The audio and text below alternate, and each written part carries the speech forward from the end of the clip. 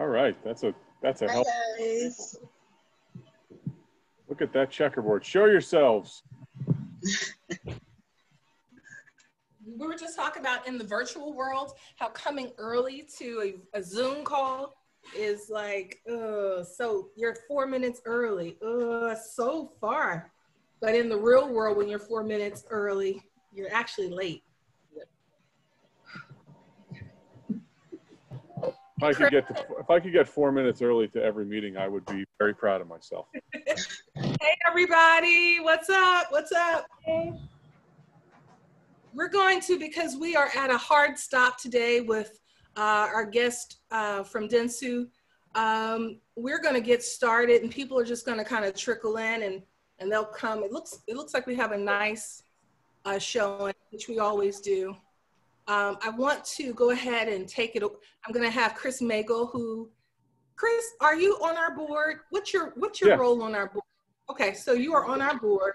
That means the Ad Club of New York's board. I'm sorry. I've been on the board for 6 years. I know you have. Probably longer than that. No, 6 years. 6 years. But the reason that you were confused is because I don't show up to any board meetings. You don't have to. I have a presence on the committee. But you are here. On the board, but my presence is generally, when you need me, I'm here. But never board meetings. Everyone. You want me to just say hello and introduce myself? And go for it, Chris. Go for it. Thanks, Eric. So hi, everybody. I'm Chris Magel, and I am the president of media clients at Denstu Aegis Network. I'm excited to meet you all, and I'm excited to stop talking in a couple of minutes. I am also excited to introduce you to my colleagues. We've got Mr. Dirk Herbert, who is Chief Strategy Officer at Denstu, and one of my favorite coworkers. He's just a great guy. I honestly have not worked with a strategy leader that produces as much amazing work as Dirk does. So you are lucky to be hearing from Dirk today, I think. And you've got Amber, who has also joined us, who is one of our senior human resources and recruiting leaders. So you guys all want to make sure you get a good glimpse of her name and the spelling so that you could reach out to her at some point when it's job hunting season. And thank you all for joining us today. So what we have prepared for your session today is Dirk and his team have put together a great piece on marketing that matters. And it's profiles like the shift that we as the advertising and media and marketing community have been experiencing probably for several years now, from moving from a brand-led world where brands kind of were able to dictate the message and the behavior, and consumers just received it and their perceptions were either influenced or not. Today's world is just very different. It's a consumer-led world, and Dirk's going to speak to you about what that means for brands. What consumers expect from brands, what that means in terms of how they need to evolve their behavior, and then how we are addressing that at Denstu. And he actually does end with a case history on an actual brand, one that you wouldn't ordinarily even think needs to be thinking about marketing that matters, but it's a great example because that's what makes it compelling in the first place. It's like a tough challenge. So with that, we only have, the 1 hour with you, and I think this presentation is probably about 35 to 40 minutes long, and we want you to be able to ask Dirk some questions. So I'm going to pass it over to Dirk to say hello. Otherwise, I'd have each of you introduce yourselves, and we'd love to get individually, but we want to get moving on, making this of most value to you. So Dirkus, take it away, my friend. All righty. Well, nice to meet you all at Club of New York. Thank you so much for having me. All of the interns, great to meet you. What we wanted to share today, by the way, I am the Chief Strategy Officer at Denstu. So that's the role that I'm playing. Part of what my team and I do is help shape the thought leadership and how Denstu thinks about how the world of marketing is evolving and how we can help our clients be more successful in navigating those changes.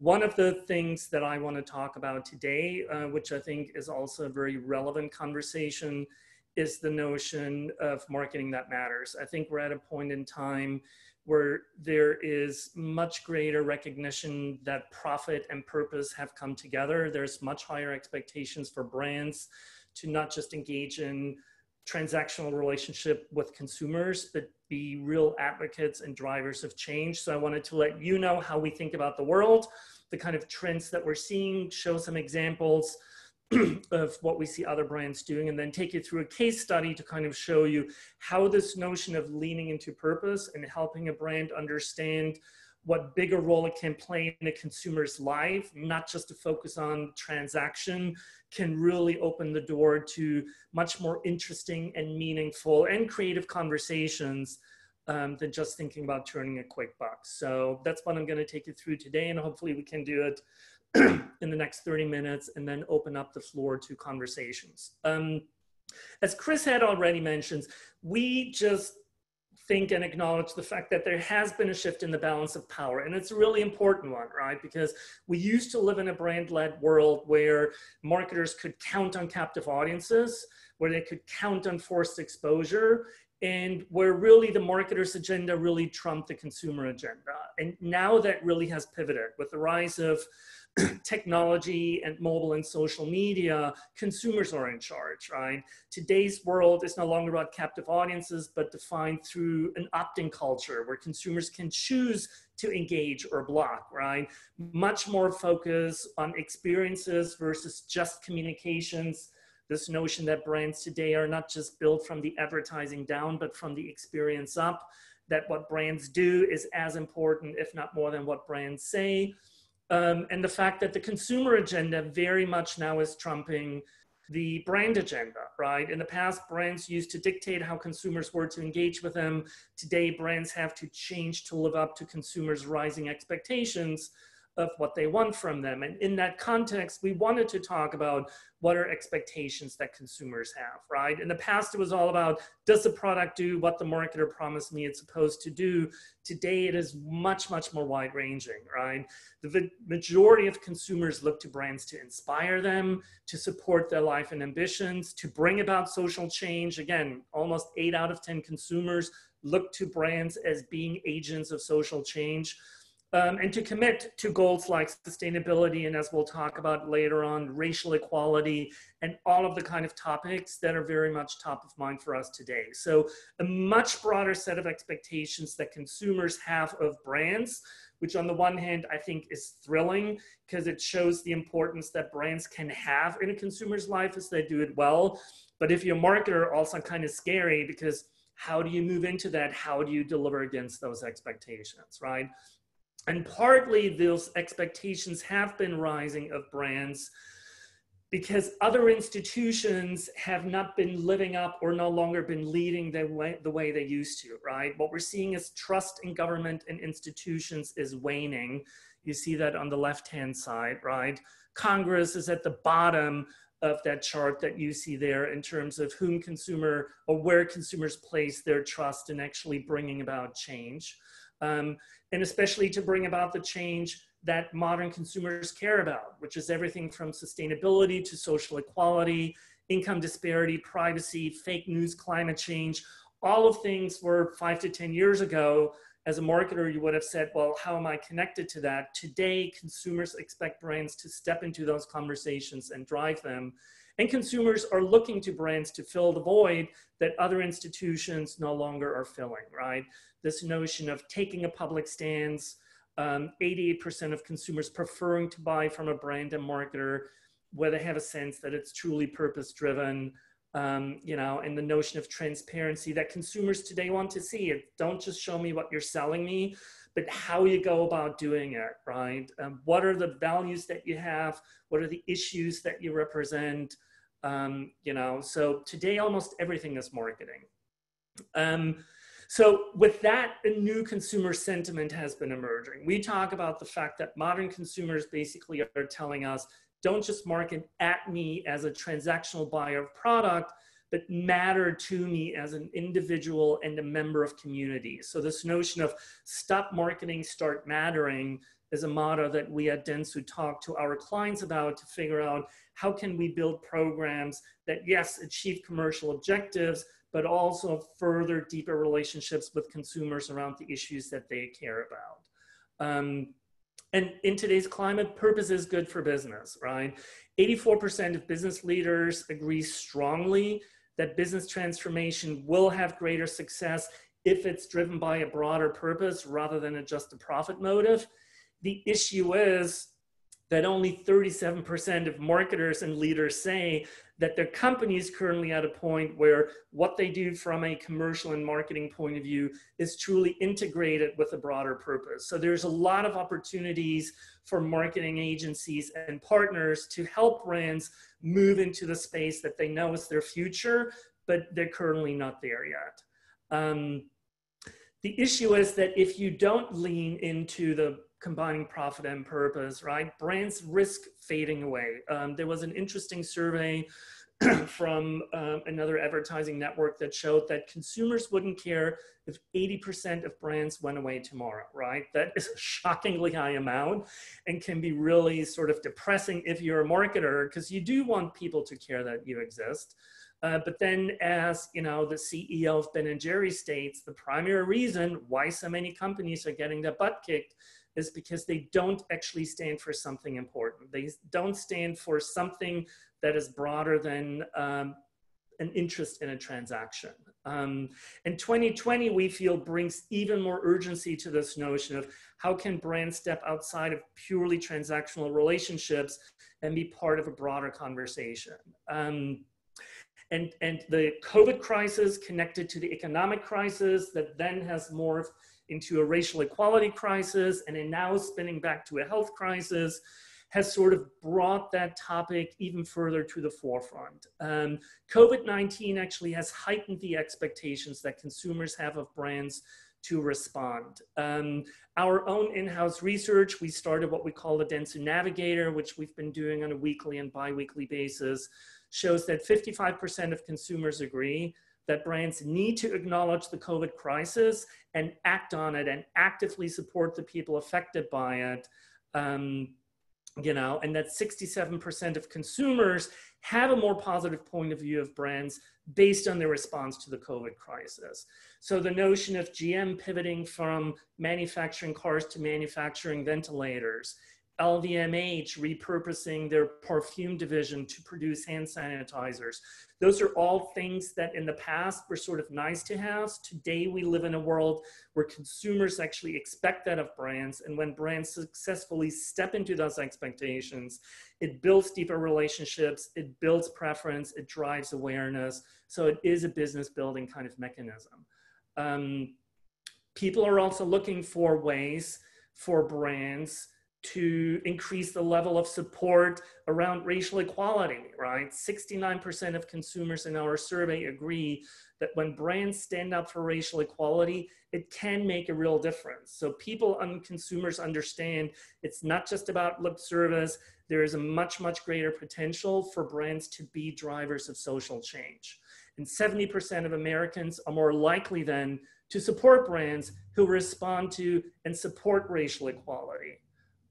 So again, the overall topic of profit and purpose, ever more relevant in the kind of times that we live today, both from a health crisis, financial crisis, and racial equality crisis point of view. The interesting thing also is, in the past, brands could sort of kind of skirt the issue and controversy by staying silent and sort of opting out and flying under the radar. That is no longer possible. Consumers actually expect brands to take a stance, either pro or con, but staying silent now is carrying its own cost. 56% of consumers say that they have no respect for businesses that remain silent on important issue and that they'd be less likely to support them. So staying silent is no longer an option. It comes with a cost, right? And 46% of consumers are paying more attention to what brands are saying and doing, especially in these times of crisis.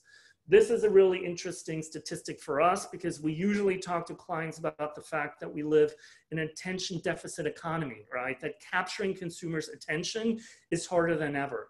what we've seen is that through this series of crises, consumers actually are actively leaning in and are monitoring what brands are doing and factoring that into account in thinking through if and how they want to engage with brands. So something really interesting to keep in mind. Now, as we talk about combining profit and purpose, it's worthwhile talking about what we mean by purpose, right? And the way we see it is that purpose really exists on a spectrum. There is the notion of purpose by leaning into social issues.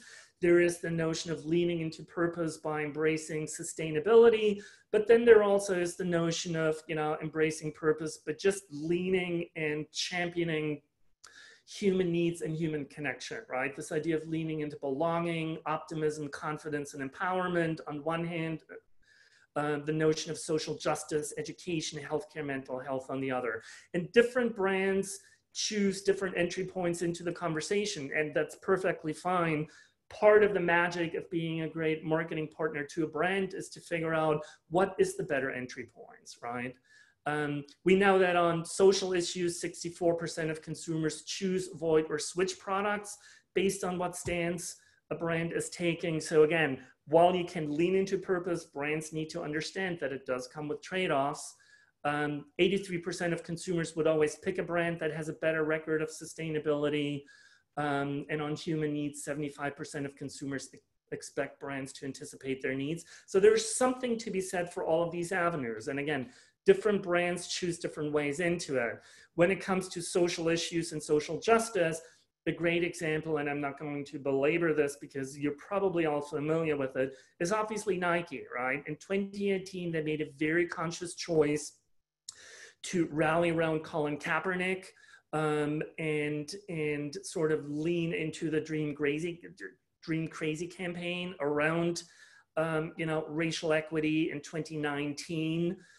They doubled down on it with a campaign that was focused on all of the moments once considered crazy, the Dream Crazier campaign. And then most recently, they very quickly, and were once some of the first ones to step into the issues and conversations and acknowledge the topic of systemic racism, the need for racial equality, to be anti-racist and be very outspoken about it. And the interesting thing is, and the good thing is that not only did they pay sort of support through communications, but increasingly now are stepping into actions to showcase how the kind of things that they're advocating for in the world are also principles that they're now sort of internalizing and changing their own organization around it, as well as supporting causes that drive that agenda. And we're going to talk about the notion of speaking and supporting a purpose versus actually acting on it a little bit later as a crucial element that consumers now are looking at to really see how serious a brand is. But again, Nike, one example of sort of leaning into social justice. On more of a sustainability example, I wanted to show you quickly what Ben & Jerry's is doing. In 1978, two friends named Ben and Jerry opened the doors of their very first scoop shop. Their beginning was our beginning. And right from the get-go, our goals were simple: to make the best ice cream possible, use our business to do good, and have fun. Because if it's not fun, why do it? Our euphoric flavors, packed with generous chunks and swirls, are made using the best ingredients we can ethically source. From fair trade growers, local dairy farmers, and a bakery that changes lives. We don't always voice what's popular or easy, but we always speak up for what we all believe in. That love is love, the earth is worth protecting, and success tastes sweeter when everyone benefits. Dig it? Then dig in. Maybe even bite off more than you can chew. Let's stand up and be heard. And let's have fun doing it, because it's pretty amazing the problems we can lick when we're all in this together.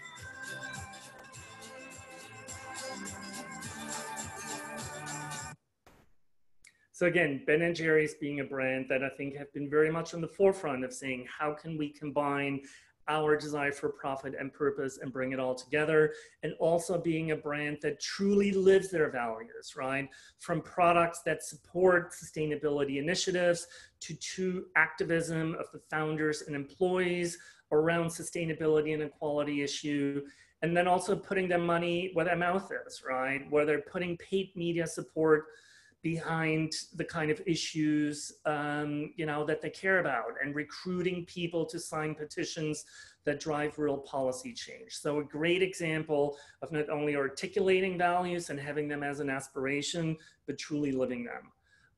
And on the side of sort of leaning into human needs, I thought a really interesting example is Dunkin' Donuts. It's a great example of showing that purpose is not and does not always have to be cause marketing. It can be, but it doesn't have to be.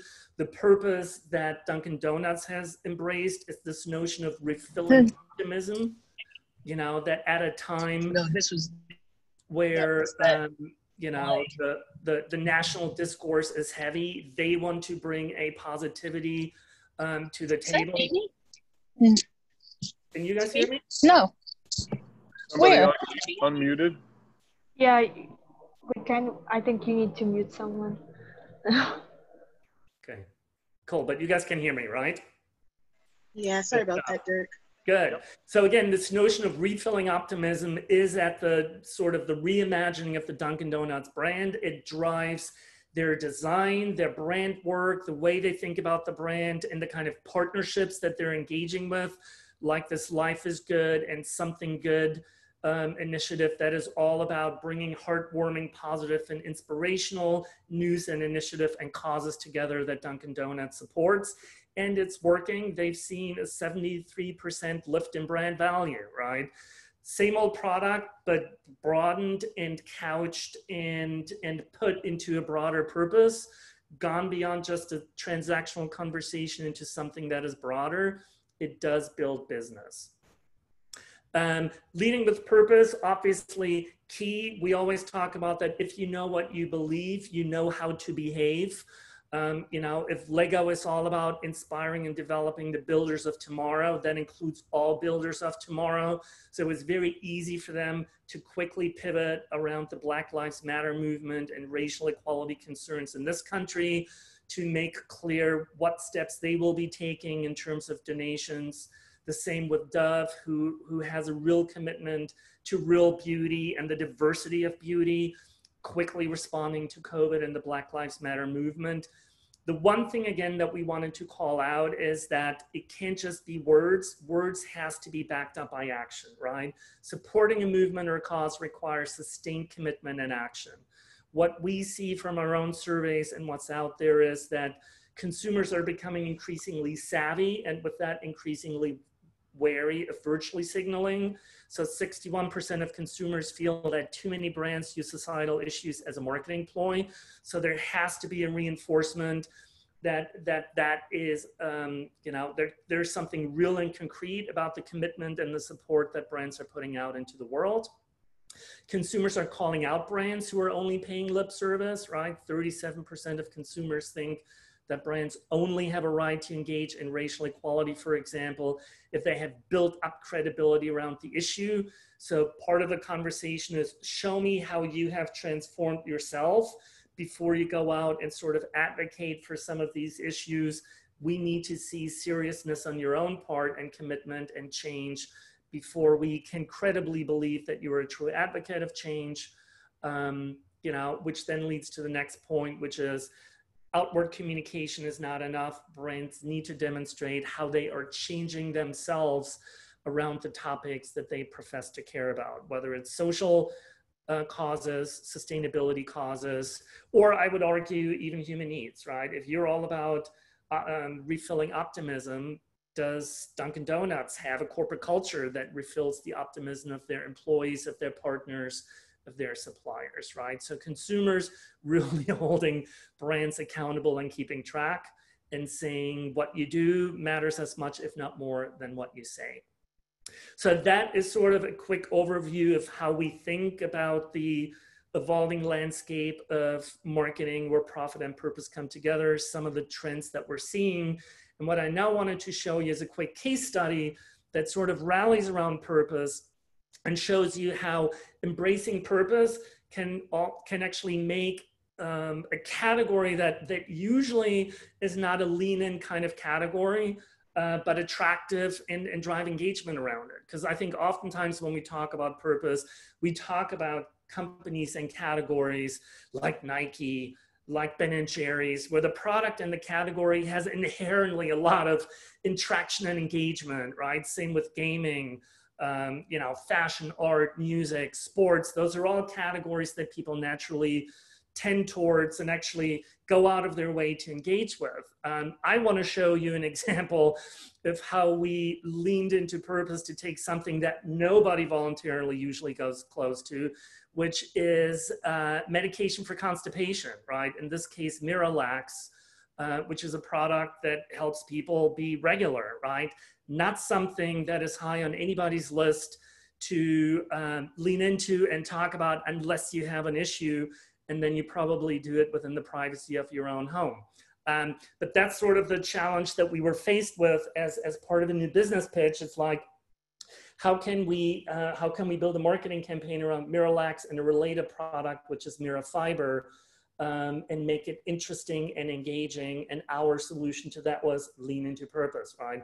Here's what you see, what we started with. Miralax, their tagline at the time was "Love your laxative," you know, which no consumer ever said, but that was sort of our starting point, right? And then we decided to take a step back and said, let's just think about what's going on. And it always starts with, who are the people that we're talking to? And what you see on the right-hand side is sort of the traditional information that the client will give us, which is, hey, we have data that shows that women over-index on fiber usage, and especially women 55 plus, right?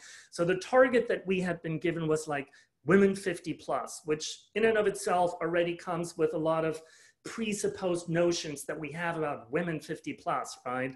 And we decided to put that aside, and rather than looking at sort of faceless statistics and demographics, we dug into the attitudes that these women have. And when you dig into those attitudes, something very surprising and very un-women 50 plus actually comes to the fore, which is that these women are really leaning into and excited about exploring new things in life. They really make living life to the fullest a priority. It's all about embracing health as a new lease on life. And they're actually significantly over-indexing on the philosophy that life should be as much fun as possible, right? Not things that you usually hear talked about or read about or portrayed for women 50 plus.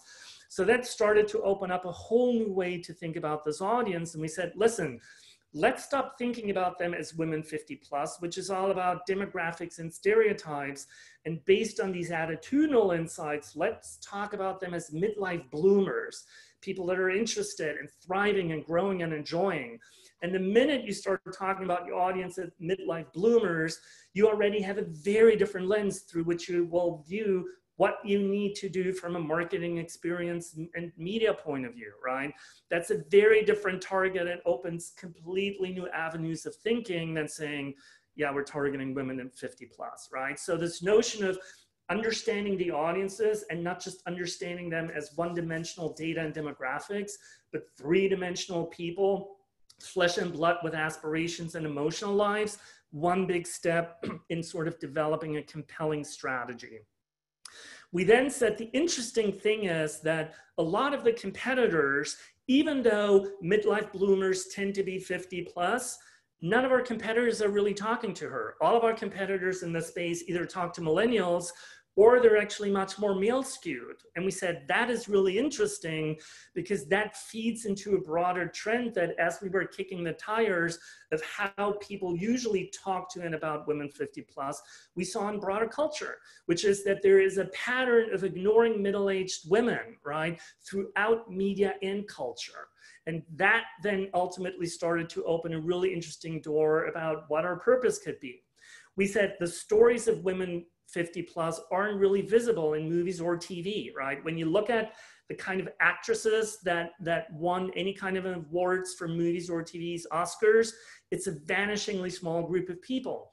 And then we looked at articles out there in the world about women 50 plus, And it's usually either these women are invisible or they're being talked about as sort of being fading and, you know, sort of being on the way out. And we said, that is certainly not how these women see each other, right? So we said there's a real opportunity here as a brand to make wellness through digestive health relevant and compelling to midlife bloomers, right? Because nobody talks to them and they're basically being ignored. And if we want to have them engage with our product, we need to better understand how we can do it and what's going on in their heads and their hearts.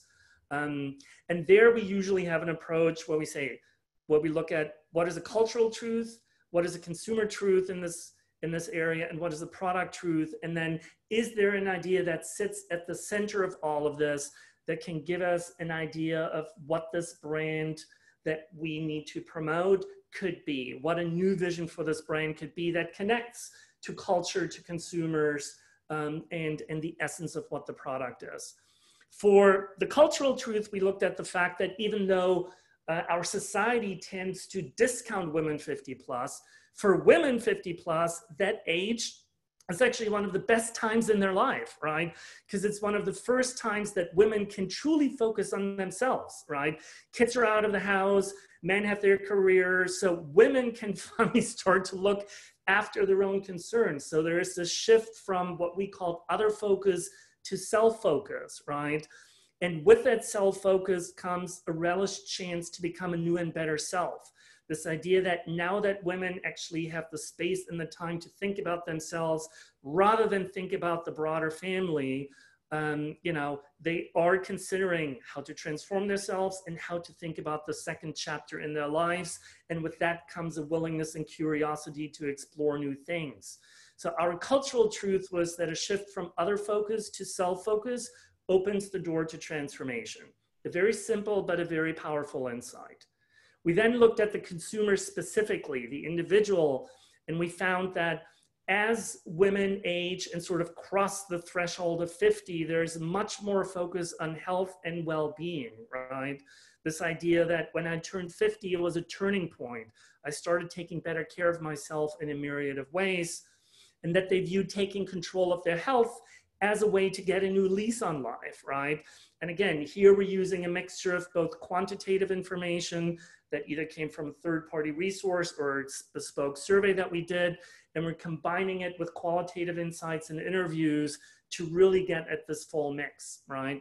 And you get then powerful stuff like, you know, my life at 50 has never been better. I have more energy, less pain, and the fire in my soul that I wish I had had when I was younger. So again, it starts to shape a very different picture of who these consumers are than what we might have assumed or how society overall portrays them. So the insight here was that midlife bloomers view taking control of their health as a way to create a more vibrant life. And then we looked at the product itself and said, what is at the core of this product? And we understood that when you have digestive issues, there's not just physical and emotional discomfort, but there's also social isolation. And one way to prevent that is fiber and these kind of digestive products that Bayer offers. There's also this notion that the products that we were representing were actually, rather than working against women's bodies, we're working with the bodies and reducing side effects. So we landed on the product truth that Miralax and Mirafiber remove barriers to enjoying life. And then we started to put it all together and we said, if we now reconsider what the opportunity is, we actually think that the brand could be an ally and champion for midlife bloomers by helping them take control of their digestive health to create a more vibrant life. And we knew that that was a powerful purpose. We then looked at the three different truths, the cultural, consumer, and product truth.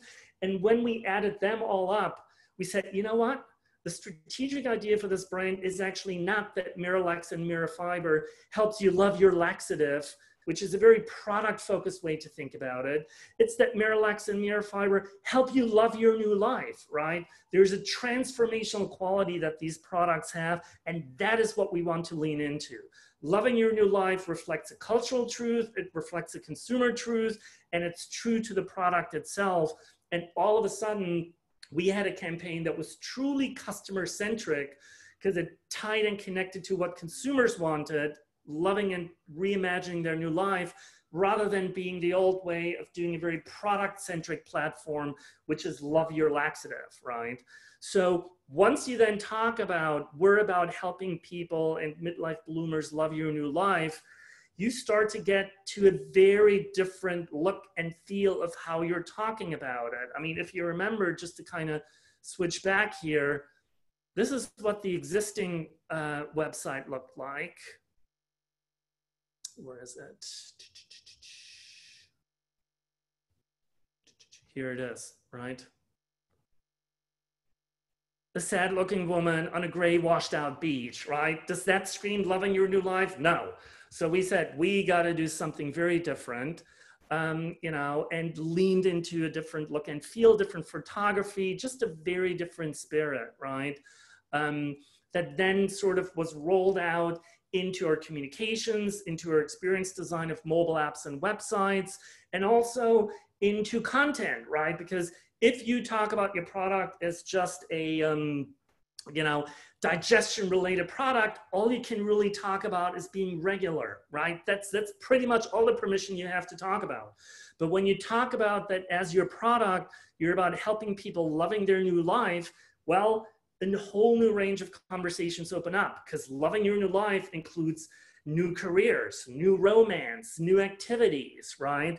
So there was all of a sudden a much broader range of topics and issues that we could connect to and use as entry points into conversations with people about our product, but do it in a way that was relevant to people.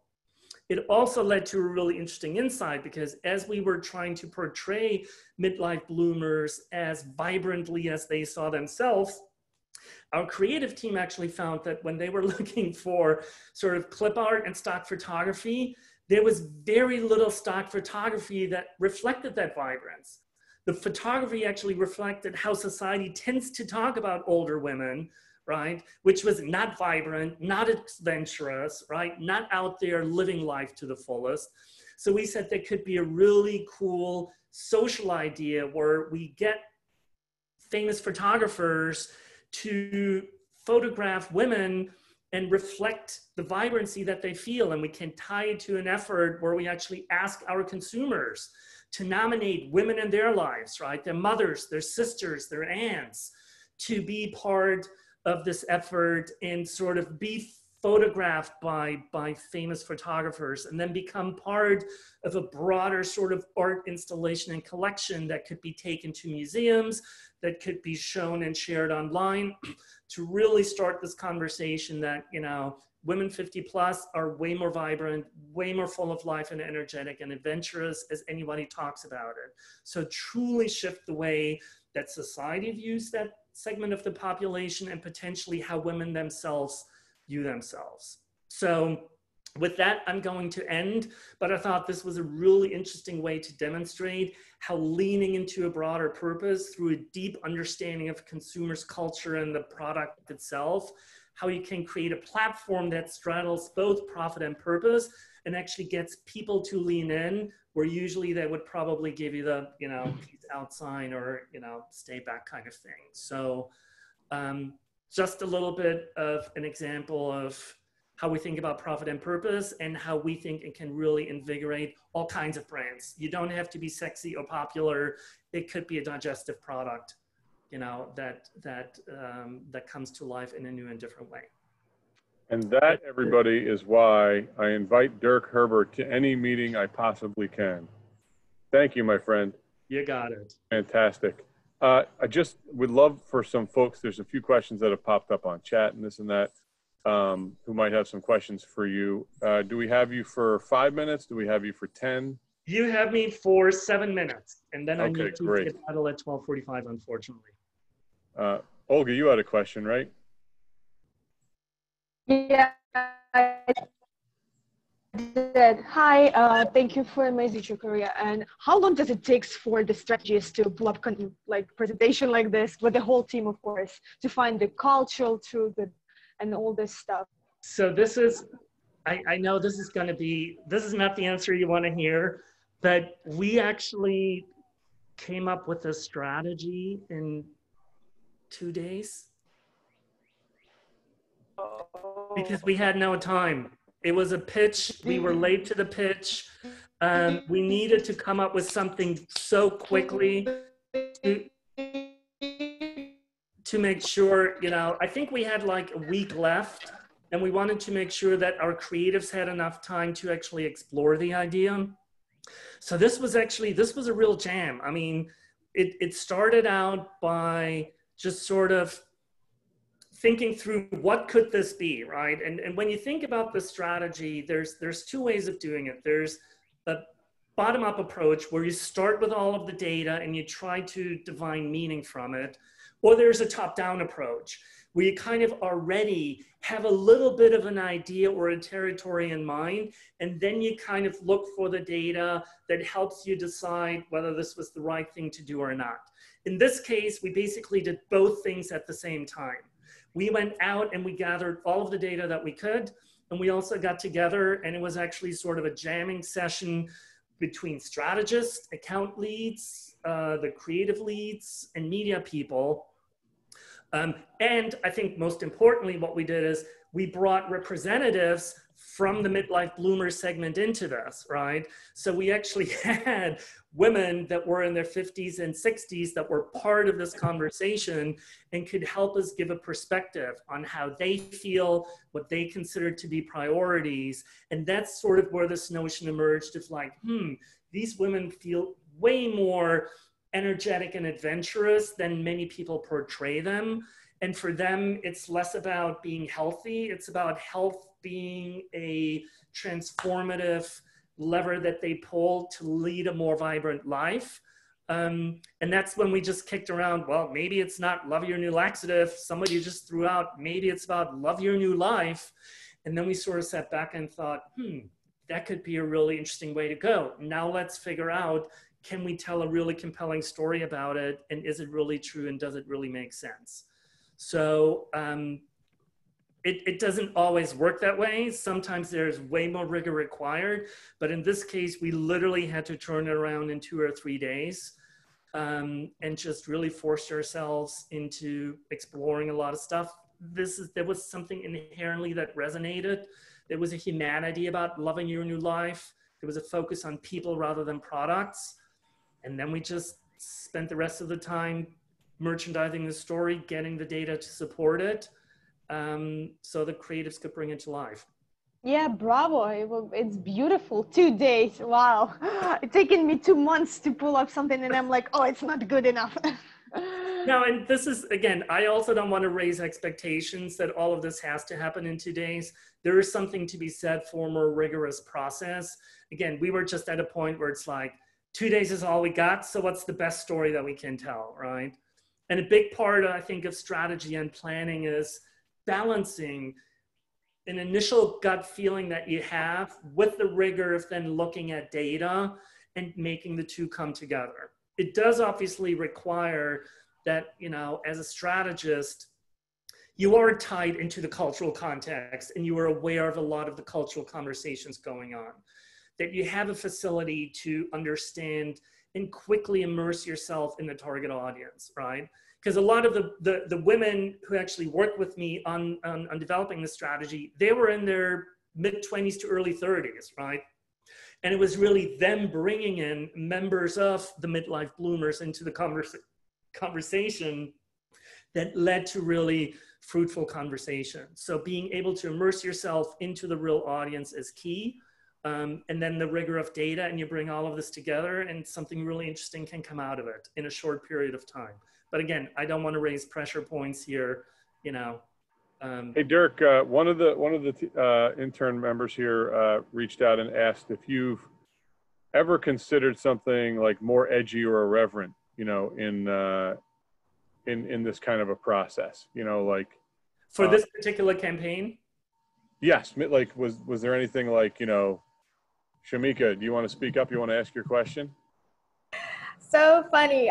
So Julius and I were sitting over here bouncing back and forth during your presentation, and the thought that immediately popped into our head was, let that ish go.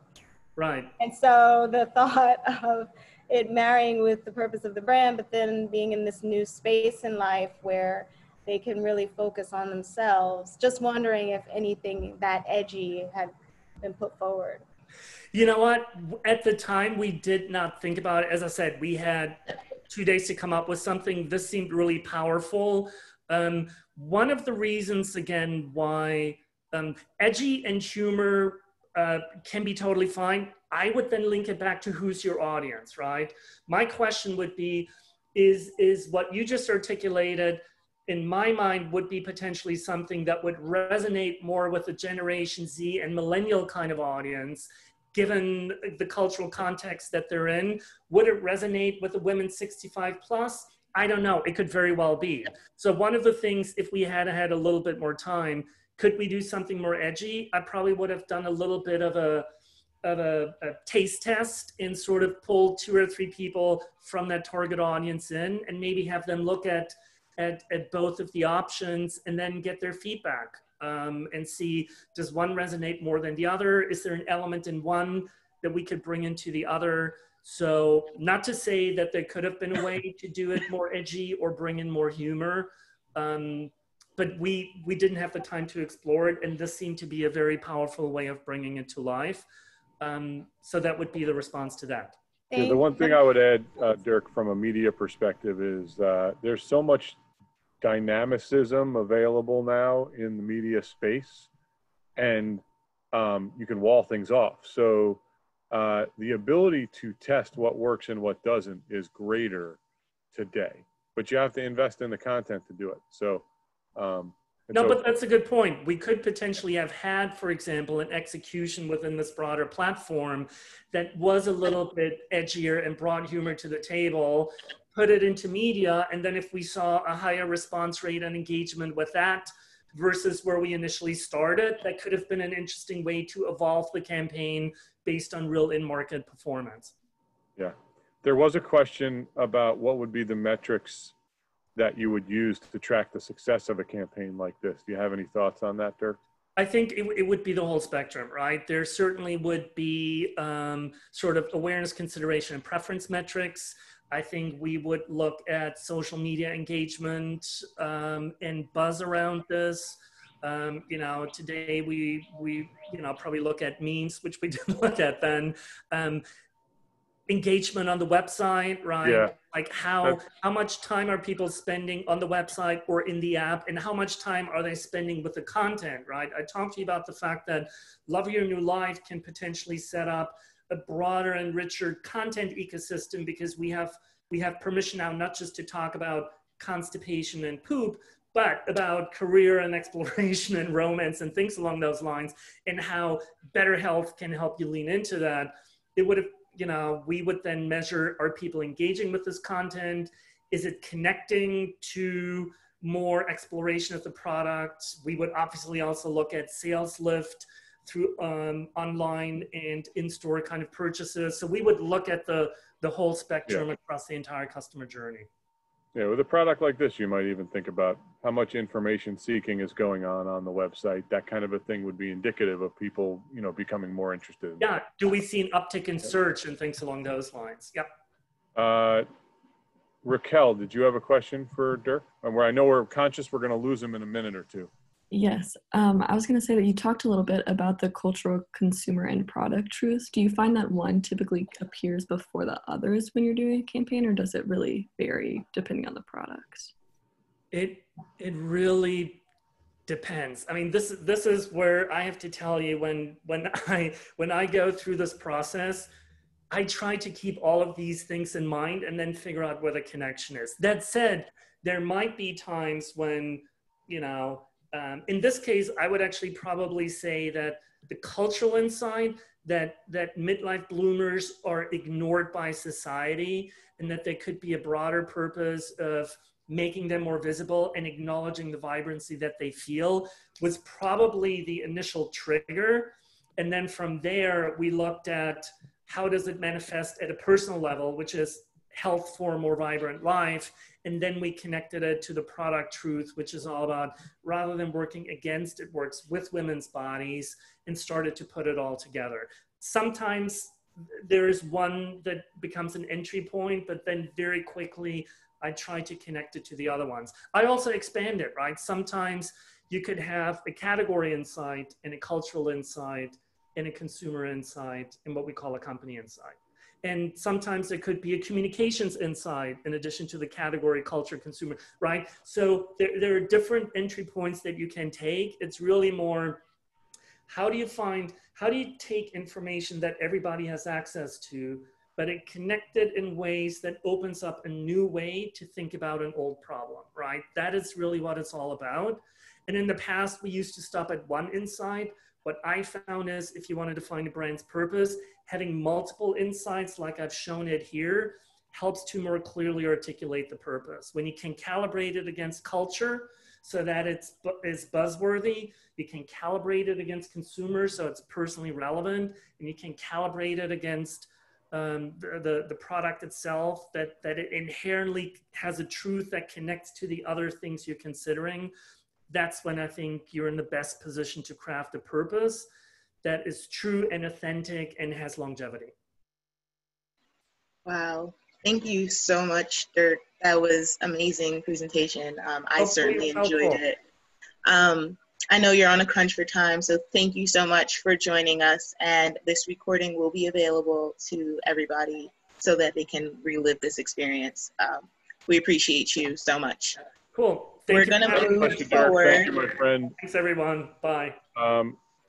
Do you, Ed Club team, do you guys want to sign off? Is there any other questions, anybody? No, we're going to move forward with our next segment, which is Shameka and Julius, and they're going to present the part 2 of their Know-isms. Yeah. So Shameka, Julius, go ahead and take it away.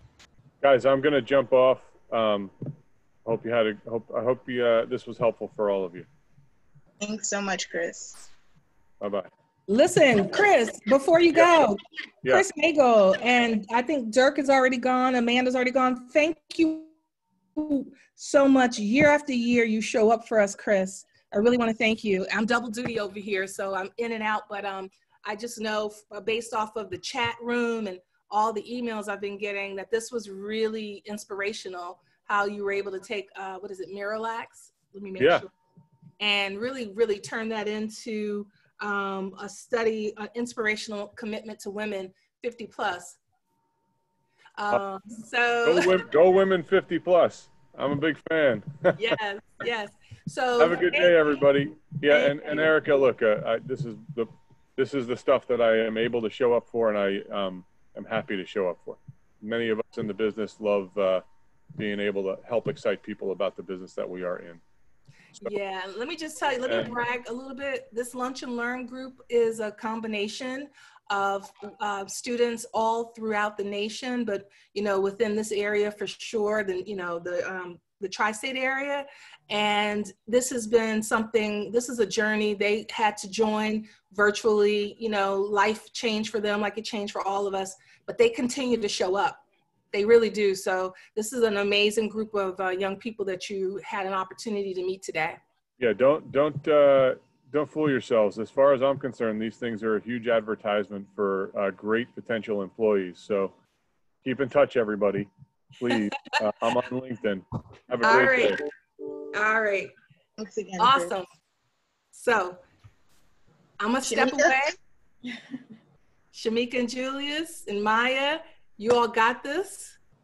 I'm on my phone if you need me. I'm just have you guys on mute because I'm working on the fellowship, okay? And no problem. All right. All right. Hi, everyone. Good to see everyone again. We mentioned this at the very beginning of our time together this summer, but now we're circling back around with a kind of online, offline, personal branding exercise. So we're going to do this in a couple of steps. It's largely based on what you do outside of here. So I'm going to share my screen. And the goal here is to give you an exercise for you to complete on your own time. And then we'll come back together next week and we'll talk about it. So hold on one second. Sorry, guys. So with that said, when we launched our business, we had to figure out, you know, how to position ourselves in the market. Where do we stand with that? And then how to make it marketable. And in doing that, we did it through a series of steps. And so today, what we're going to do, and that's the last page, sorry, is take you through a couple of steps and break it down so that you can begin to think about your own personal brand and also how you can ladder all of these things up, including the MBI assessment and part of your profile into your elevator pitch, which may come in handy during the very last session of the internship program. So today, what we're going to talk about very quickly is the notion of the mission statement and the purpose that it serves. So these are the 4 components that we'll go across and through over the next 3 weeks. Today, we're focused on the mission of your personal brand.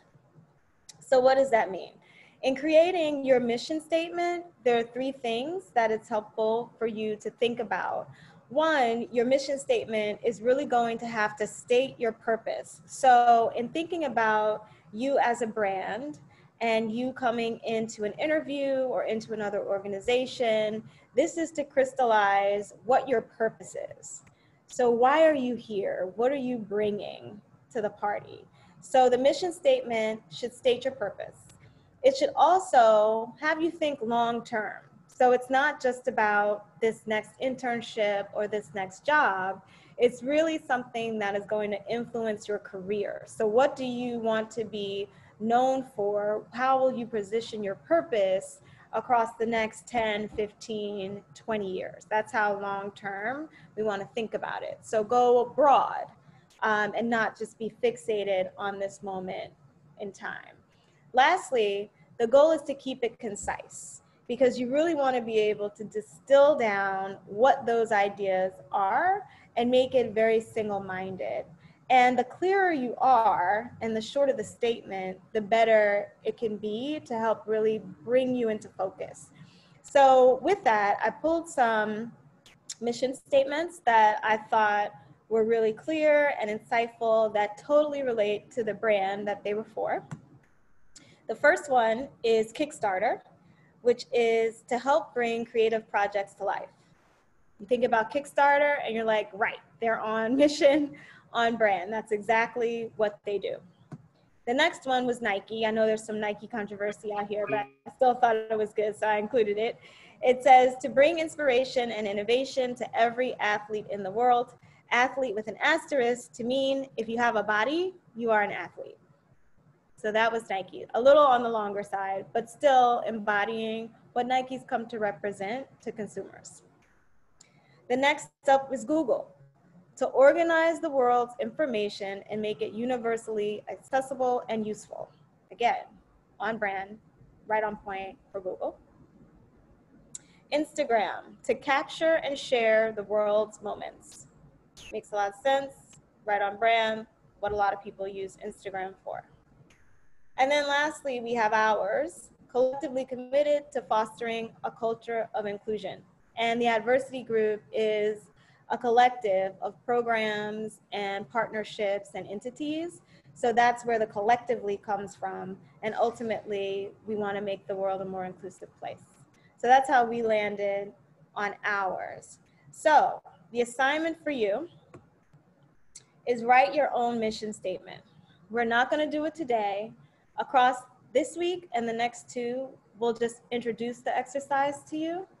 And in your own time, think about it. And I wouldn't overthink it. You know, this is the type of exercise where if you stare at the blank page, nothing may happen.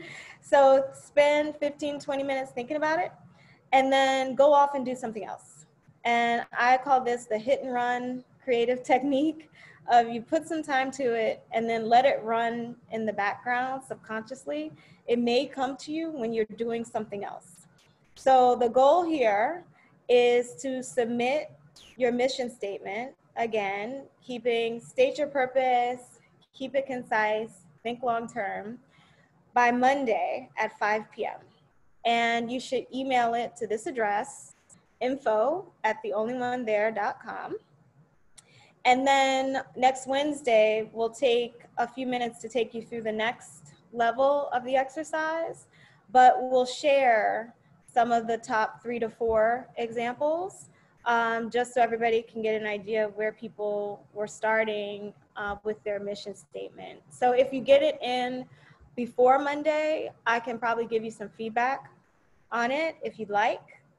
If not, Monday 5 p.m. is the deadline, and then we'll share some examples of the ones that rose to the top. If you have any questions around this exercise or the first part, which is the mission statement, feel free to email me at info@theonlyoneThere, and then we'll just pick it up again next Wednesday. Okay? So with that, I will stop sharing. And Julius can take over for the much anticipated part 2 of Know-isms from last week. Hello all. 1 second. How's everyone doing? So we are back for part 2, which it seemed like was a resounding response from everyone that they wanted to continue the conversation, and I'm glad you all do, because it's these types of conversations that get us closer to a deeper understanding of what others may go through, and serve as a means for us to have deeper connections with one another. Before I get into that, I just want to thank those who shared last week. I really appreciate the courage and you know, bravery that you all showed in sharing your own personal stories. I definitely want to open the floor up now before we go into a recap and then kind of close out the conversation, and then leave room for Q&A, just to hear what anyone may have taken with them from the last conversation to this one. I know the world is forever changing and there are a lot of things that are happening. So has anybody given any thought to any of the things that we discussed? Did anything kind of bubble up? You know, feel free to jump in the chat, or just talk aloud before we move into the presentation again.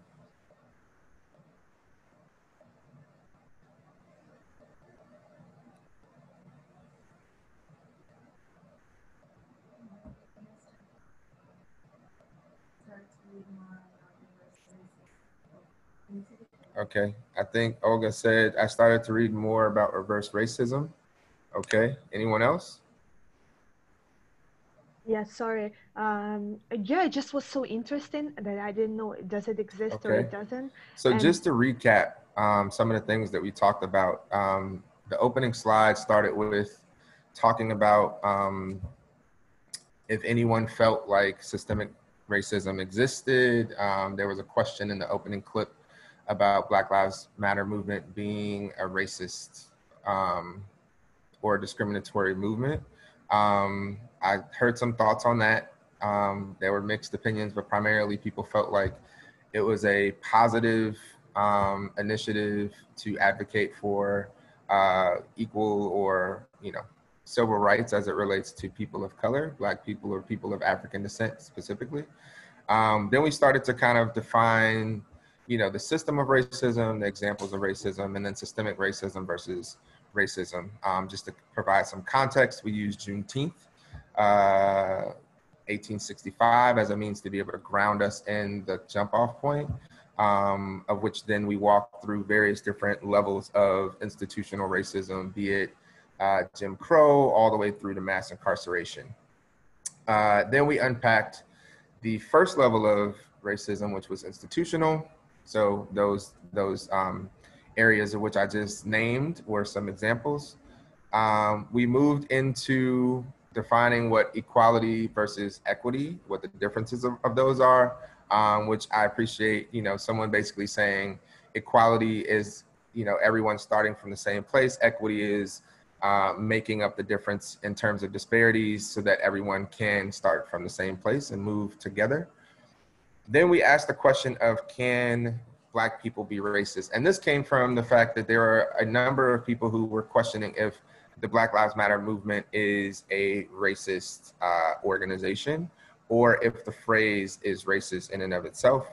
Also, there were some people of color who were kind of, of the mind and thought that people of color, or Black people namely, cannot be racist. And so I just wanted to pose the question to you all, of which we will end the conversation just hearing your thoughts.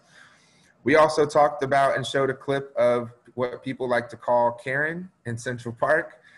We talked about privilege. You all shared your thoughts as it relates to that, which then moved us into the second level of discrimination, which is interpersonal, which essentially is the exchange between individuals as it relates to different points of view, or nonverbal or verbal cues that may hint that there is a level of superiority or inferiority thinking there. Showed a clip, a variety of different circumstances or perspectives, all from the same scenario. If you all remember, Indigenous Americans, Caucasian teens, and then some African Americans, the Black Hebrew Israelites. We got a mixed opinion of a variety of different people saying that this group was, the villain, the victim, this group was racist, this group was not, so on and so forth. But for the most part, it felt like, and you all can stop me if I'm wrong, everyone at some point felt like everyone was a villain and or a victim at some point. Which then led us into another level, which is internalized. And that's essentially when people then take on the belief that they are of the ideology that they oftentimes are portrayed as, which then leads them to feel victimized, which then can kind of undermine their ability to be able to move forward or progress. And now we have landed on ideological racism, which essentially is about the ideology. And these are things that we consciously and subconsciously consume by way of church, or by way of our families, or by way of the news, media, so on and so forth, which then form how we not only see ourselves, but how we see other individuals. And this doesn't just apply, none of these levels that I've gone through just apply to racism, mind you. All of these things are applicable to any ism, right? We're just breaking down the system as it relates to the lens of racism, right? But it applies to any ism, of which then I think we ended with a personal story of someone being typecast by way of stereotypes and false perceptions of which were, directed at them. And that's where we are now. To that end, I'm going to go back into the presentation.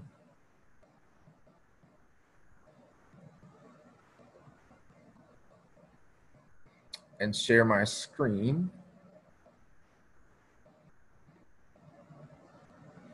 Can everyone see that?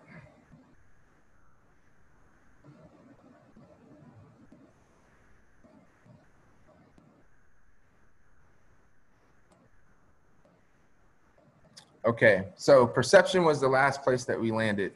And it was essentially us showing a news clip of how the idea of what that event played out, or how it played out, was then portrayed to the masses. And oftentimes you'll find that, some more insular groups will only have one sense of a platform to be able to consume their news, which can be troubling, right? Because if you only get it from one perspective, then it could genuinely form your opinion to be biased toward one group or another, which in this case, you all were, vocal in saying that there are a variety of different ways this could be seen.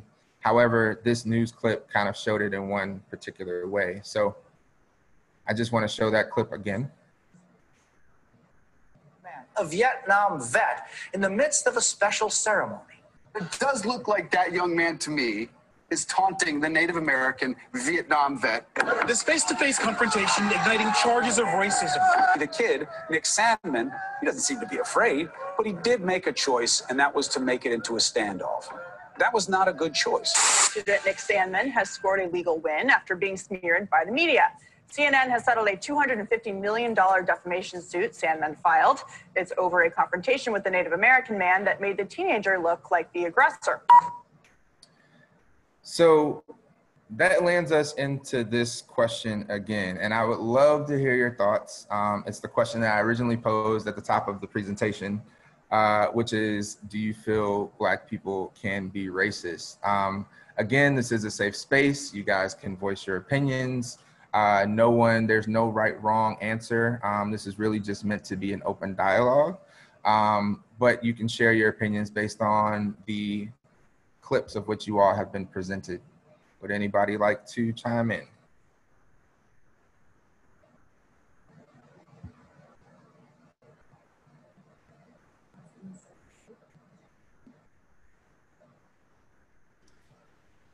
I can speak on this real quick if that's cool. Okay. I just think that racism, and this has been said before, it implies a level of power, especially institutionalized racism, and like the level of power that people who are white or look white have in terms of like having better perception, that type of stuff. It's something that they can use like violently against people who are non-white or appear non-white, and it's like a level of power that they have.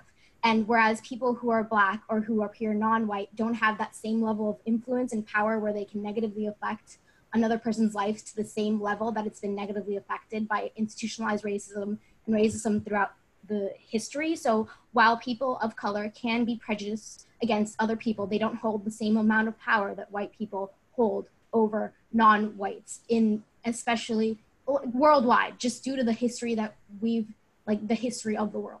So I think that's just what I think is the truth. That is my truth. So. Okay. Thank you for sharing. I appreciate it. And then you did raise some really interesting points. You talk about power, which essentially does point to privilege in some instances, right? And I love the fact that you said those who appear white, equally as much as you said those who appear Black or of African descent. Very interesting choice of words. Thank you for sharing. Does anyone else have anything to add? I just wanted to say it's especially important, that appearance of whiteness, because I know a lot of people, I'm Hispanic, but I know a lot of people who are Hispanic tend to think that they can't be racist or whatever, or they don't have these same, like they're very white passing. And so like, they think that it's like, oh, they're just as oppressed as people who are darker. But it's a way different level of like things that they face. And you need to, people who are like white passing, who appear white, need to recognize the spaces that they can be in and the privileges that they benefit from by the proximity to whiteness. And that's the way that they can like help further the cause of those who do not appear as white. And so I think that's a very important thing that people need to realize, that it's not just white, Black, it's that whole spectrum, that people need to see what privileges that they benefit from and how they can leverage those to help those that do not benefit from those privileges. So. Right, thank you for sharing. That's a really great point. Actually, it's one that we're talking a lot about. In the news, you've heard quite a few people talk about allyship. And so kind of what does that mean? If we're talking about privilege in a systemic way of discrimination, which in this case, we're talking about racism, there has, with factual data, there is a group of people who are largely marginalized and disproportionately affected as it relates to this ism in particular against another. And so you raise a few good points in that regard. However, what I will say though is privilege is one of those things that we all as human beings either have access to or don't. And so one of the things that I like to try and say, and I always start every presentation as it relates to Know-isms with, the truth that is, I am Julius, I am a D&I practitioner, but I'm also biased. And so to kind of unpack what that bias and how that bias can manifest is a constant journey. It's something that you constantly have to be aware of. And in that regard, it doesn't just apply to racism, it's any ism, right? So one of the things that I like to try and challenge individuals on, especially as it relates to particular isms that they feel extremely passionate about, is just to think about things of which you may feel you're privileged and you don't even think about. So one of the things I often challenge individuals on is ableism, right? So I myself, I think I'm a pretty able-bodied individual. I am not bound to a wheelchair, do not need, you know, things of which to be able to walk. And so I'm blessed in that regard. Now, if you were, and how many of you, honestly, want to get from point A to point B? And let's say, for example, point B is the inside of a building of which you want whatever it is that's inside that building. Let's say it's, I don't know, a milkshake or a smoothie, right? And so you go into that building and don't think twice about the fact that you went into that building. Now, how many of you, honestly, think about the fact that there may not be a wheelchair accessible ramp to get into the building for those who do not have the ability to be able to walk into that building, right? I would say that most people probably don't think about it unless they have people that they are very close to that are not able-bodied, or they have themselves been disabled and needed that wheelchair ramp themselves. So I think privilege kind of works in that regard, right? In that you can oftentimes be so comfortable in your privilege that you don't even think about the fact that there are some people who do not have the ability to gain the same level of access that you do. In that regard, that applies to a variety of isms, which in this case serves itself as racism. So there are a large majority of people, right, to your point, who look, you know, either Caucasian or look like they are of African descent, which oftentimes they are disadvantaged in a variety of ways, which is systemic.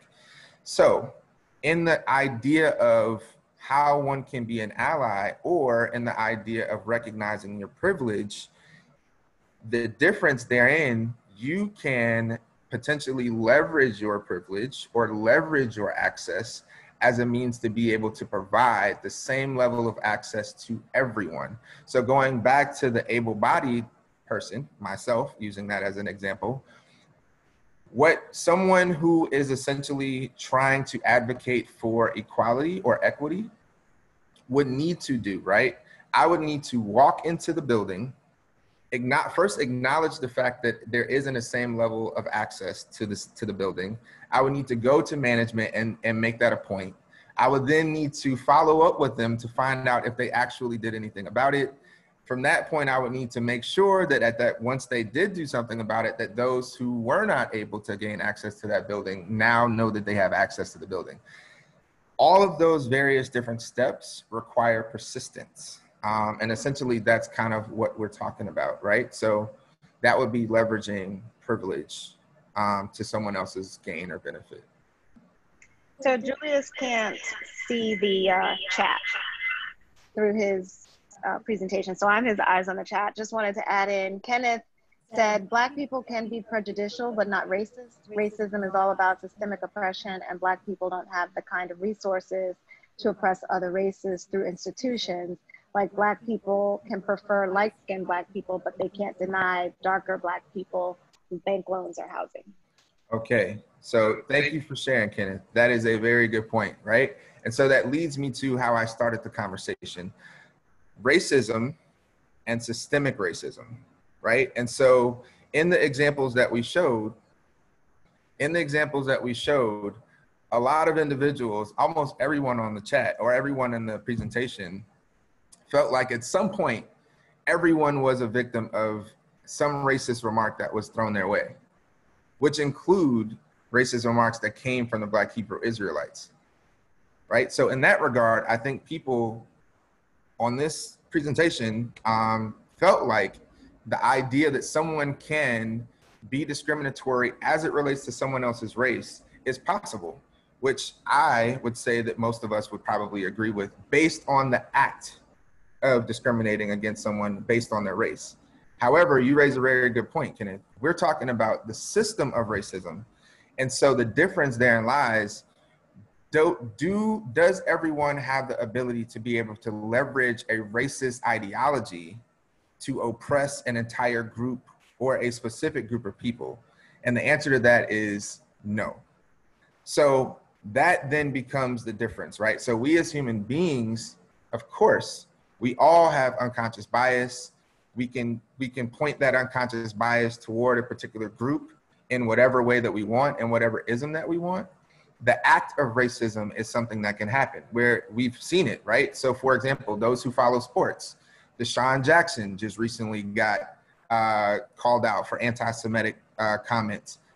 Those who are following the news, Nick Cannon just recently got fired from Viacom for anti-Semitic acts. So those therein lie opportunities to showcase that people can be and can commit racist acts. However, though, the system of racism in terms of being able to leverage privilege in a way that would then cause harm or cause certain groups to be oppressed is a completely different conversation, of which then you just alluded to, Ken, of talking about financial oppression, political oppression, so on and so forth. So I just wanted to kind of show that there are differences in between the two. The act then, though, is really marked and marred by how much privilege or power can that particular group or that person yield or wield. Any more questions? Anything coming from the chat? There was just one comment from Alexa who said, I think ableism can apply to mental illness too. It's often difficult for others to relate to something they cannot or have not experienced. And I commented, so true, Alexa, the invisible disabilities fall into ableism as well. I agree. So we have done presentations, as it relates to Know-isms, and we always show the intersectionality of how things can manifest themselves into one person or to one situation. In this case, we then illuminated, racism versus the system of racism. But we did do a presentation about ableism, sizeism, of which then we illuminated the fact that there are such things as invisible ailments, which then, don't allow for people to be and function in their full capacity. So things like autoimmune disease, things like depression, anxiety, oftentimes these things that you can't outwardly see and say, oh my God, that person's not able-bodied, but they don't necessarily think about them being of able mind. And so, yes, you're absolutely right in that regard. And that is something to take into consideration. Absolutely. The goal, though, here in this conversation and any Know-isms conversation is really about identifying with the feeling of exclusion, which I think everyone on this call can identify with, right? There's been at some point a moment where you were the minority and there was a majority of which you may not have had the same access that they had. It could be something as simple as everyone had crayons in second grade and you didn't have crayons to, someone got a promotion and you didn't necessarily feel like, you were treated fairly or evaluated to the same kind of level. And so that's really the whole identity here, really kind of identifying with the feeling, moving away from the identifiable marks of which then you can show that you're similar or different from people, and really kind of using that as a jump off point to be more empathetic and aware. So to that, Alexa just added, it's sad to live in a society where people's first instinct is to judge instead of understanding. I think the shift to a mentality of listening rather than talking for the sake of talking would make a huge difference. And then prior to that, Lauren said, thank you for the clarification. And prior to that, Osman said 100% co-signing Gretel's comment earlier. So I think I got it all. Absolutely. So to that end, I want to end on one point that you may hear a lot.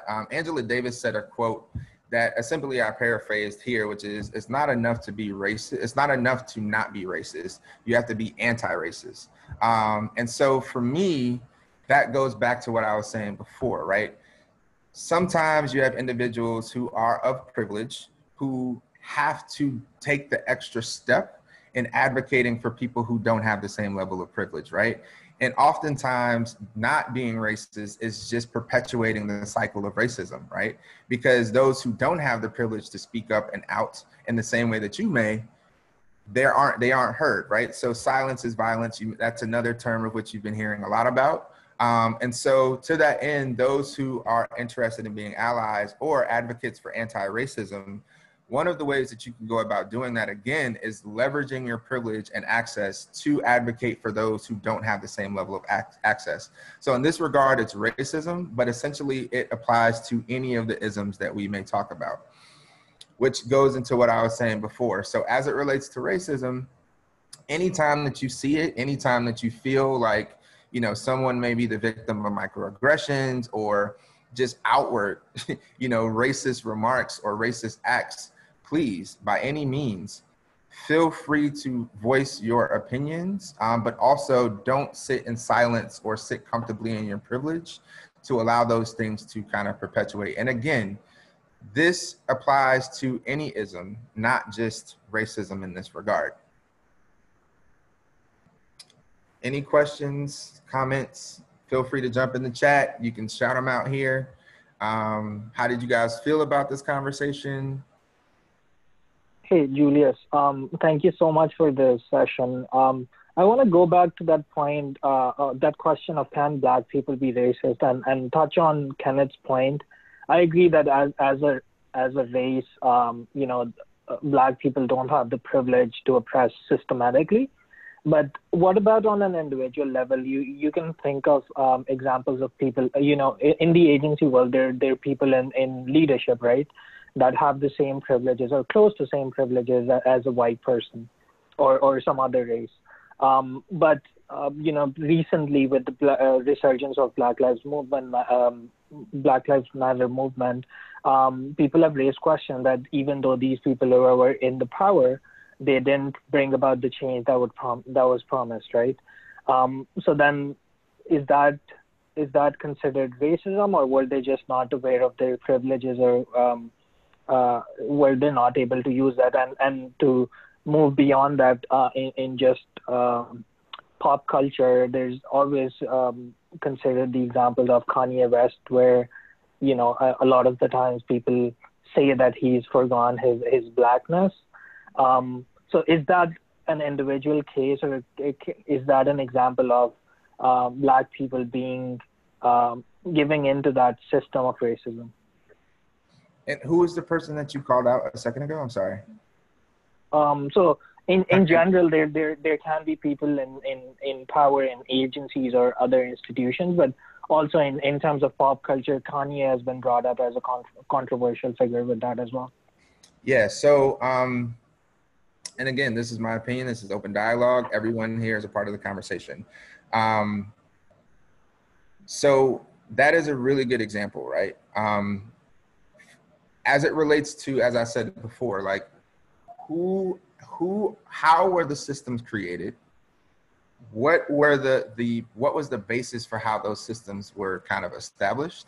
And what was the race, or more should I say, the credential or pedigree of those who created that system? So we can look at that in a variety of different ways. From a political standpoint, right? This entire country, factual, was built on the backs of those who, you know, were slaves. Let's just keep it 100. Let's look at, you know, education.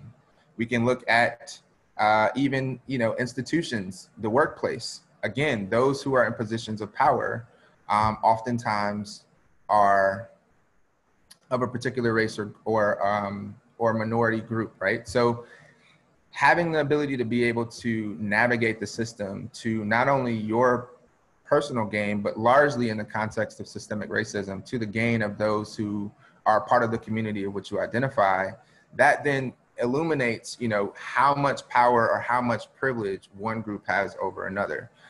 So Kanye, in that regard, powerful, iconic figure as it relates to pop culture, not necessarily in a position to be able to advocate for the systemic change that he would like to see, or I would imagine that he would like to see for the community of which he identifies most with. So did that address the question that you were asking?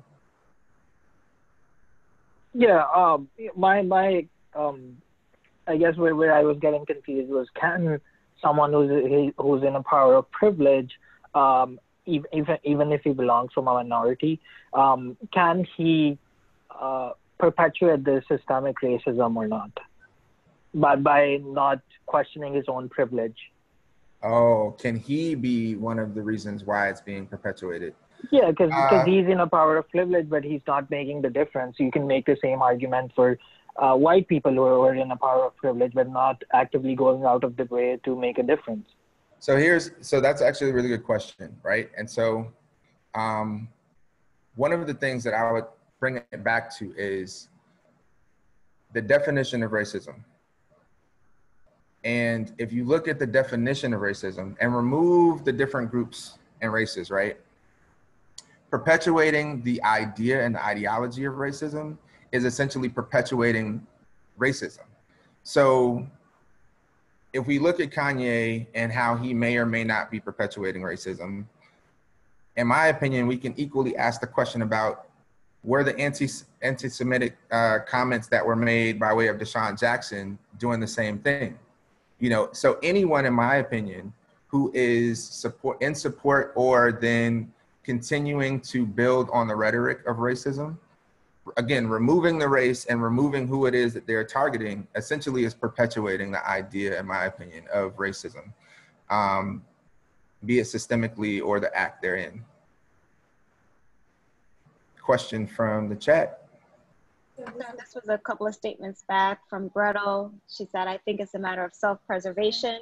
They will still be the only Black person in the room. They got to navigate the systems, and Black people can't always be the champion of their race. It's hard and tiring work. And to that, Alexa said, Gretel, you always have such interesting points in these meetings.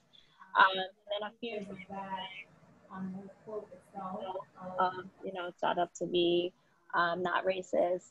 Kenneth said, so true. Olga said, love the quote. And Alexa said, it's like being a quote, applied knowledge is power. It's not just enough to be aware. You have to do as well. But to land on what Gretel said in terms of having to be the champion of your own race, everyone's not ready for that fight. Yeah, I agree. And, you know, this is really less about, you know, and to your point, like this is less about being the champion or the voice for your entire race. Because, I mean, everybody is a one of one, right? I don't speak for all men. I don't speak for all Black men. I don't speak for all people from Florida. I don't speak for everyone. I speak for myself. And so really what this is about is moving away from ideologies that continue to perpetuate various different stereotypes and isms. It's about making yourself self-aware of your unconscious bias and how you may be weaponizing it to put people in a disadvantaged position. And so my ask in any Know-isms conversation that we have is continue to be curious about culture, continue to be curious about your own unconscious bias, where it may stem from, what triggers it, so that you can be an ally, but if nothing else, so that you can be an advocate and not continuing to perpetuate it, either in your own silence or in your nonverbal or verbal cues, which then may show up as microaggressions, right?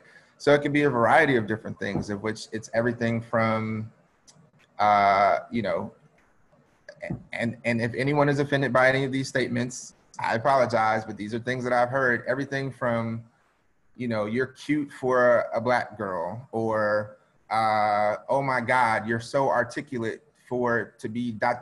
or, you know, oh, can I touch your hair? I mean, there's a variety of different ways that isms show up.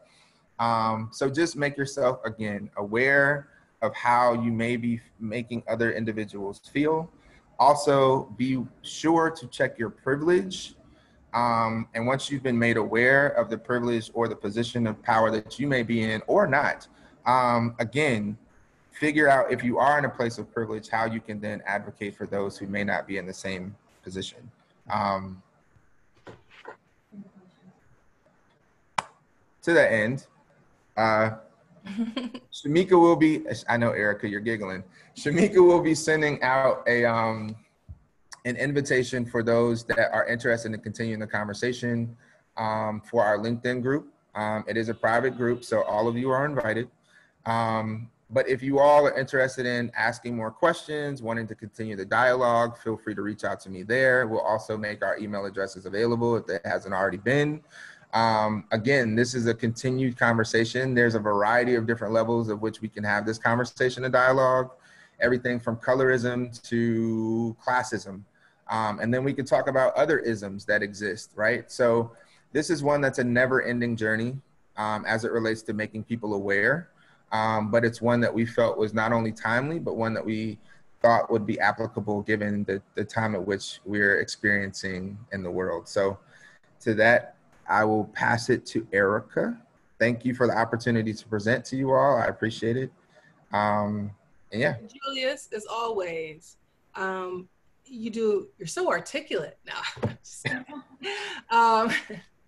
Listen, this is an important conversation, and it's an uncomfortable conversation, not just to one group, but it is in that intersection of finding out what your ism is that, to Julius and Shameka's point, is where you start to find empathy for other people. And your generation, I am hopeful and positive and optimistic that you all live in that intersection. You all definitely live in that intersection as it relates to your gender and so many other things that you all refuse to be put in a box about. And so I'm hopeful that you take this and you have not a thin skin or not a necessarily thick skin, but you allow it to penetrate so you can think. Because we have all been taught things by our parents, who've been taught things by their parents, their culture, their communities, that sometimes without even thinking can be so absolutely biased and just really not forward and not thinking progressively. So I'm so happy that we've had this conversation. I'm happy that we didn't drop it off and leave it last week, and that Julius and Shameka were willing to come back and have it more. So please continue to evolve, continue to educate yourself. And for those who've never traveled, I don't care if it's you're traveling just within the United States, different cultures, to understand a difference is to actually go there, understand the context in which it was created, and get to know people one-on-one. I think that has a greater effect in our lives. With that being said, I want to thank you all. I know we took you all a little longer. So what can I say? Stay safe. COVID is here. Don't think because you're young that it's not going to affect you. Put your mask on. I know this is the mama speaking because I've seen the spike. So stay safe, you guys, okay? You all are our future. Don't want y'all going anywhere too fast, too soon. All right. Anything else? You all know where to reach me. Bye, guys. Bye. Bye.